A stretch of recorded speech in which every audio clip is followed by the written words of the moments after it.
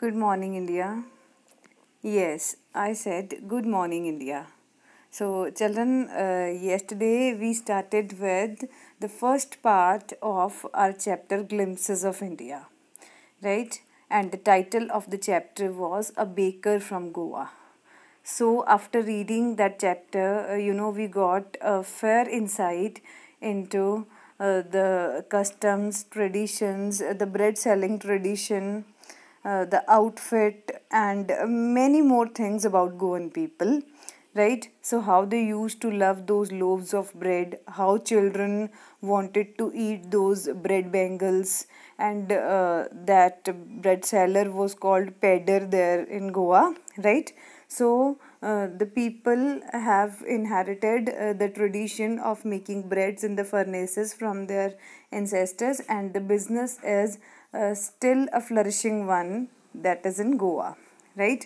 So, children, today I'm going to take you to a more beautiful place that is Coorg.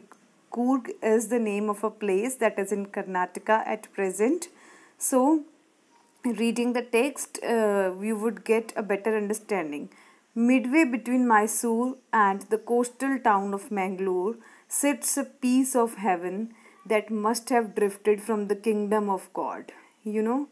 Kingdom of God exactly means the place where God resides, not literally, but when you see the pictures, when you see some of the images clicked there of the place Coorg, you would really begin to think of visiting the place. This land of rolling hills is inhabited by a proud race of martial men, beautiful women, and wild creatures. It means this place that is in the form of rolling hills, unfolded by hills, is inhabited by a proud. It means the people of Coorg are a proud race of martial men, the ones who know martial art, right? As we see in movies, martial men, the women are beautiful, and the creatures are wild in appearance and their attitude.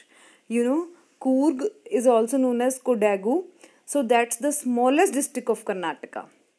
Smallest district of Karnataka that is a home to evergreen forests, spices, and coffee plantations.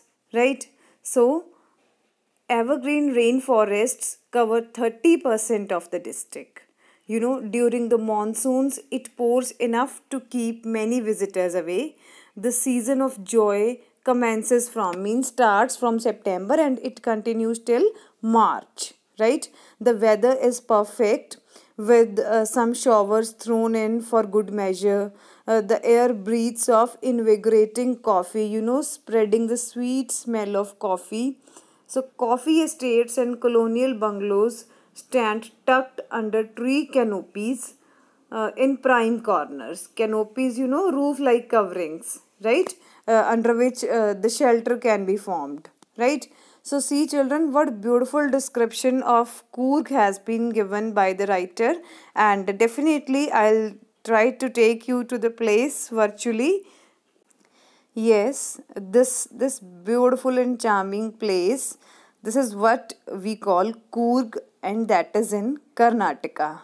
See, lush green ground covered with numerous trees and offering really worth seeing scenery. One would never feel that their time is wasted by seeing these pictures. Even the pictures itself, give us an invitation to visit the place. So, see another one of them, the pathways. The greenery is so much that one is, charmed by it. One gets spelled by it. See another view of Coorg, how the vegetation is glowing, how the roads are so clean, and a kind of peace, a kind of calm region it is. See one of the pictures of Coorg, so much of vegetation. Another one, a very beautiful picture. So this is the beautiful aspect of the place. You know, as the writer has said, that Coorg is a place where one feels spelled by the charm of nature, spelled by the beauty of nature. We remain spellbound, after seeing these pictures. See examples of one of the cottages that is there in Coorg. Another of a cottage, another of a stay place, and the forest area reflected herein. Right? So these are the pictures taken by some of the visitors who really went to see the beauty of the place, and the pictures itself, tell the story that how charming the place is. See, that's Karnataka, Coorg, right? So children, see next paragraph. The fiercely independent people of Coorg are possibly of Greek and Arabic descent. You know, one of the prime lines about the people of Coorg is that they are fiercely independent, right? So they are independent, and they are very fierce, they are not at all afraid of anyone, and their descent is probably of Greek or Arabic, right? Greeks are really known for their valor and bravery, right? Greeks are known for their bravery, same Arabic people. So as one story goes, a part of Alexander's army moved south along the coast and settled here when return became impractical. Some people from Alexander's army wanted to go back, right? But here it is written that they moved south along the coast. And why they settled here in Coorg place? Because they found it impractical to return to their place, right?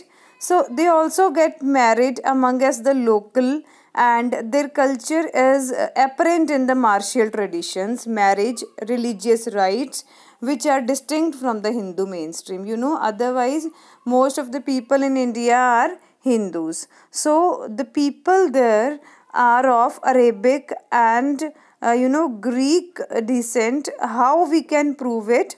It can be proved by noticing the cultures of marriage, martial traditions, and their religious activities. It means those religious activities are not as same as Hindu people perform. Their religious activities, their activities of ceremonies of marriage, death, birth, etc. are same as that of Greek and Arabic people. It means they people have come here and they settled here because they found that the return to their place is impractical.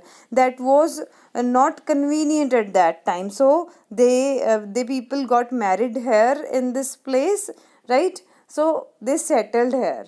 Now they have families. Now their ancestors have died. The people who settled there by getting married here have died, but now their children are here, and their children are following the same traditions which were taught to them by their parents and grandparents, right? So the theory of Arab origin draws support from the long black coat with an embroidered waist belt worn by the Cordovos, right? That is known as kupia. It resembles the kifia worn by the Arabs and Kurds. What other proof the writer gives? The writer gives the proof that how we can support that Arab origin, means how we can prove that the people in Coorg are of Arab origin. See the dressing, see the traditional Coorg dress. The man is wearing in the picture the traditional Coorg dress. So that is a long black colored coat, right? So the belt he is having on his waist, that is an embroidered one, right? So this is the culture, this is the traditional dress worn by the Cordovos people, right? So it resembles, means it's similar as that of kifia, that is worn by Arabs. Means Arabs also wear this kind of dress, this type of dress, right? And Arabs dress is known as kifia, right?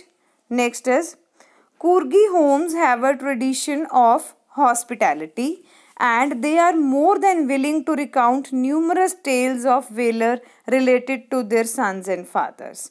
It means the people living in Coorgi homes, they have a good tradition of welcoming their guests, right? Serving their guests in the best possible manner. And they are also willing to share the tales, share the stories, share a number of stories of their sons and fathers that are related to their bravery, right? Stories that are related to their courage and braveries, and that too encountered in war. It means if you visit some of the homes in Coorg place, you would feel that they people welcome you in a very sophisticated manner.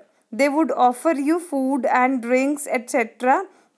And they would also tell you the stories of braveries of their fathers, grandfathers, their sons, etc. who had fought in the wars, right? Next is the Coorg regiment is one of the most decorated in the Indian army, right? Coorg regiment is one of the most decorated. How?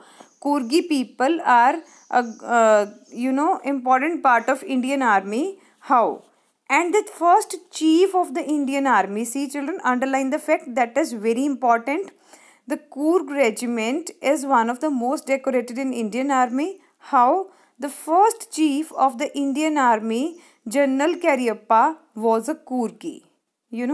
As I told you, the people of Coorg are very brave because their ancestors were Greeks and Arabs, right? So the people from Greek and Arabs are surely known for their courage and bravery in fighting in the battles, right? So being courageous, being brave, they people are a good part of Indian army. And the proof is that first chief of the Indian army, whose name is General Cariappa, he was also from Coorg, right? Even now, Koduvas are the only people in India permitted to carry firearms without a license. Now see, the fact the writer has given that nobody can keep the firearms without getting a license of the same, right? The license that is issued by the government. So here the writer says that Koduvas are the only people in India, right? Koduvas from Karnataka, they are the only people in India who have been given permission by the government that they can carry firearms, they can carry these arms without any license, right? Next is, the river Kaveri obtains its water from the hills and forests of Coorg. That's the line is as simple as that. The river Kaveri is there. It gets its water from the hills and forests of Coorg place. Right? Mahasir, a large freshwater fish, I hope you have heard about it, abound in these waters. It means Mahasir, that is a large freshwater fish that's called Mahasir. Those fish are numerous in these waters. Means you would find a lot of Mahasir fish in these waters of Coorg. Kingfishers dive for their catch, while squirrels and langurs drop partially eaten fruit for the mischief of enjoying the splash and ripple effect of the clear water. A very beautiful line. Elephants enjoy being bathed and scrubbed in the river by their mahots. Mahots means keepers, the people who take care of elephants, right? So the writer here says that different kinds of creatures enjoy themselves at their best by doing different mischiefs. Kingfishers dive to catch their prey in order to eat something. While what do squirrels and langurs do? Squirrels and langurs intentionally put some partially eaten fruit because a lot of vegetation is there, numerous trees are there, so squirrels, langurs get sufficient to eat, and they also play. How they play? They partially eat a fruit. They eat some part of the fruit, and they also throw the remaining part in the water so that they could enjoy the splash. They could enjoy the water splash that would come by throwing certain thing in the water. They enjoy water splash, and the ripple effect means the bubbles are created in the water, right? So they want to see these things. Even animals enjoy the beauty of nature there. A very beautiful line, in fact. So next he says that elephants also enjoy being bathed and scrubbed, means to clean themselves in a bit hard manner, scrubbed in the river by their mahots. It means the elephant keepers also take their elephants to these waters and bathe those elephants in the water, right? So next is the most laid back. Laid back means the one which we can study with a relaxed mind, the one which we can look at by taking some time. The most laid back individuals become converts to a life of high energy adventure with river rafting, canoeing, rappelling, rock climbing, and mountain biking. I hope you are well acquainted with these things. What is rock climbing? What is mountain biking, right? So go to a mountain on a bike, climbing a rock, and numerous walking trails in the region are a favorite with trekkers, right? Trails, paths that are created by walking. So see, you all must be acquainted with these activities. Many of you must have enjoyed river rafting. This is the scenario, and it is done in moving waters. It is done in it is done where the water is really in a mood, right? This is river rafting.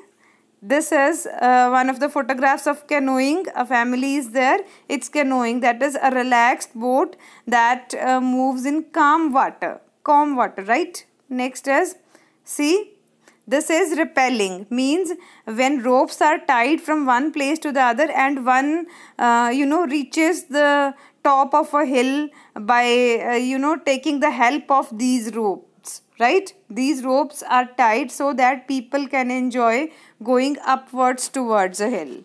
So indeed, the scenery offered is, you may say, more than beautiful. Like Coorg is a place which has the real charm to attract the visitors. So as the writer says, many people love to trek here in these areas, right? So mountain biking is also a part of it. As the writer says that, like, these are the favorite with trekkers, right? Next line. Birds, bees and butterflies are there to give you company. It means birds, bees and butterflies are found in abundance in that area. So macaws, Malabar squirrels, langurs and slender lories. Slender means thin. Thin lories keep a watchful eye from the tree canopy, right? So canopy, I told you, a kind of covering that provides shade. I do, however, prefer to step aside for wild elephants. It means the writer prefers to see the wild elephants there. As I told you, those are kept by mahots. I hope that's clear up to now. The last paragraph. The climb to the Brahmagiri hills brings you into a panoramic view of the entire misty landscape, right?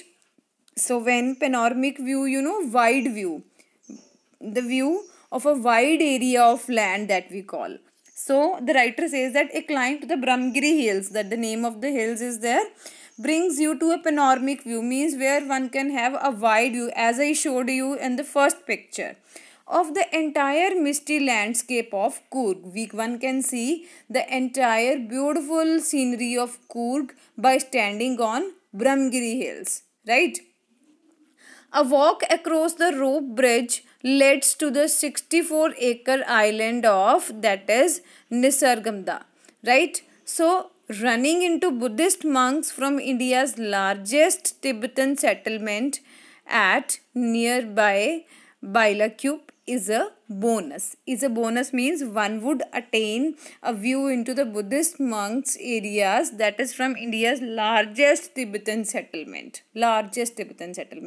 right? So at nearby Bailakup, that would add to our happiness, right? That is a kind of bonus that we get if we visit the place. So Tibetan settlement, right? The monks in red, ochre and yellow robes, are robes means yellow outfits here, right? These colored outfits are amongst the many surprises that wait to be discovered by visitors searching for the heart and soul of India right here in Coorg. You know, so the thing is that the monks here, and it means the writer says that the monks that are present here wearing dark orange, red, yellow robes, etc., are among the many surprises that wait to be discovered by visitors. Means visitors initially don't know that they would find monks there, right? That Buddhist monks would be there. And the atmosphere, children, I have been to one of the places where I found monks and their religious places, and that is an amazing atmosphere. So much of silence is there, such a peace and tranquil atmosphere is there that you can't imagine.